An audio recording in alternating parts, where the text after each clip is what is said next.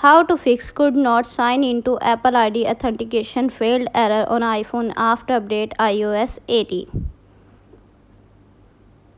Hello guys, welcome back to my channel. Today in this video I will show you how to fix could not sign in authentication failed error on iPhone. First of all, subscribe to my YouTube channel and press the bell icon to get new tech videos. Now let's start the video. Solution 1. Turn off VPN. Open the setting app on your iPhone. On the setting page, scroll down, tap on General. On the General page, scroll down, tap VPN and Device Management. Tap on VPN.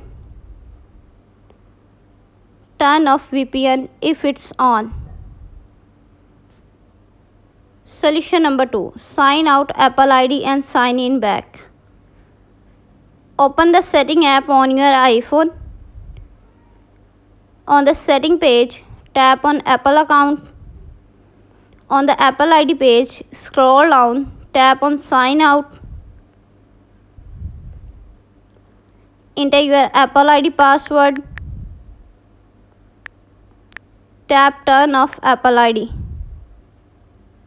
Sign in back Apple ID.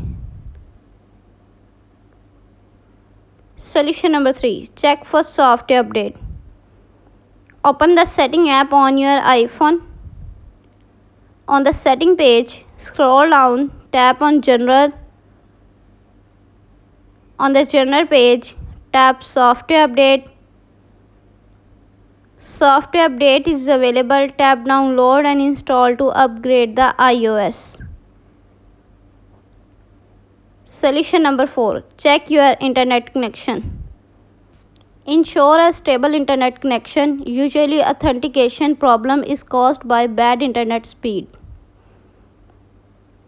Thanks for watching this video.